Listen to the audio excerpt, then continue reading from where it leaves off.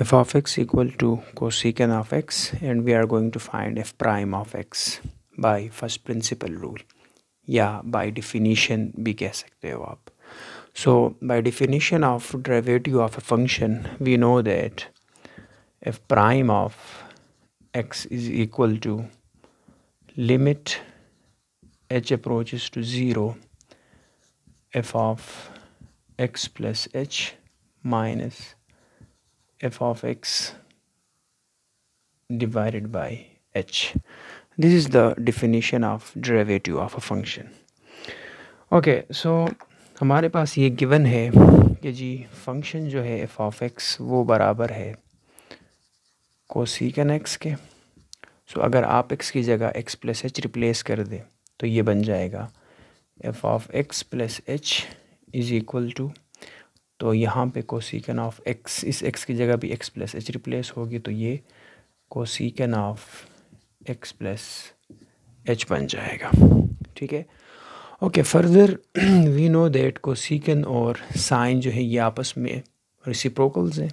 सो यहाँ से बन जाएगा कोसिकन of x is equal to 1 divide by sine of x, and in similar way कोसिकन of x plus H जो है ये बन जाएगा 1 divided by sine of x plus h.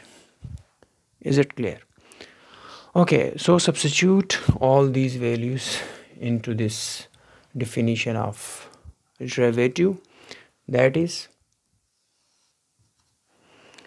f prime of x is equal to limit h approaches to 0 1 divided by h into f of x plus h की जगह आप replace करोगे कोसिकन of x plus h, and कोसिकन of x plus h बराबर है 1 over sign of x plus h, which is 1 divide by sine of x plus h, and minus f of x बराबर है कोसिकन of x के, but कोसिकन of x बराबर है 1 divide by sine x के. तो ये बन जाएगा 1 divide by sine x. Okay, further इसको सिंप्लीफाई करते हैं by taking the LCM of the denominators. So limit h approaches to 0 1 divide by h, तो इनका एलसीएम क्या आ जाएगा, दोनों का प्रोडक्ट आ जाएगा. सो ये बनेगा sign of x plus H multiplied by sine x आ जाएगा. ठीक है. और नोमिनेटर में सिंपली क्रॉस मल्टीप्लाई होंगे, तो sign x with 1 sign x आ जाएगा, minus sign of x plus H with 1, तो sign of x plus H बन जाएगा. ठीक है. बिकॉज ये दोनों आपस में को प्राइम है, तो इनका जो एलसीएम होगा वो जस्ट प्रोडक्ट होगा, और न्यूमरेटर में सिंपली ये क्रॉस मल्टीप्लाई होंगे. ओके, अब हम यहाँ पे डिफरेंस टू प्रोडक्ट का फार्मूला लगाएंगे जो ट्रिग्नोमेट्रिक का आइडेंटिटी है. बिकॉज यहाँ पे साइन, ये भी साइन, और दोनों आपस में डिफरेंस में है, तो हमारे पास जो आइडेंटिटी है वो ये है कि जी sign of A minus sine B is equal to 2 times cos of a plus b divided by 2 and sine of a minus b divided by 2. ये हमारे पास आइडेंटिटी है. तो मान लीजिए कि ये जो x है ये आपका a है, और ये जो x प्लस h है ये आपका b है. तो sign a minus sign b का जो आइडेंटिटी है ये लगा दें, तो आपके पास बच जाएगा f prime of x is equal to limit h approaches to 0 1 divide by h into formula लगा दें तो ये बनेगा साइन ए माइनस साइन बी बराबर है इसके, ये जो राइट हैंड साइड है, तो ये बनेगा 2 time cause of a plus B, a is x and b is x plus h। So a x आ जाएगा प्लस b की जगह x plus h divide by 2 into sine a minus b।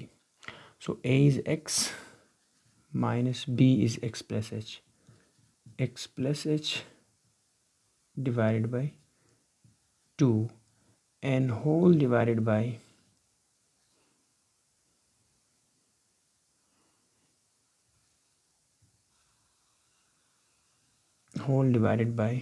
sine of x plus h into sin x आ जाएगा। यहाँ तक clear है? Okay, further इसको देखते हैं। इसको सिंप्लीफाई करते हैं तो ये बनेगा f prime of x is equal to limit h approaches to 0 1 divide by h into 2 cos of x plus x से 2x आ जाएगा, तो 2x plus h divided by 2 and sign of, अब इस माइनस को अंदर मल्टीप्लाई करें तो ये माइनस एक्स बनेगा, ये आपस में कैंसिल, और ये माइनस जब h के साथ मल्टीप्लाई होगा तो माइनस h आ जाएगा। So minus h divide by 2 and whole divided by sine of x plus h into sine x आ जाएगा। ठीक है, ओके। अब हम यहाँ पे दो फैक्टर्स बना लेते हैं। तो उनमें एक जो ग्रुप होगा वो इनका होगा, और जो दूसरा ग्रुप है वो, जो दूसरा फैक्टर होगा वो साइन माइनस h ओवर 2 और 1 ओवर h का होगा। ठीक है, सो ये बन जाएगा आपके पास limit h approaches to 0 2 time cos of 2x plus h divide by 2 whole divide by sine of x plus h into sine x multiplied by sine of minus h by 2।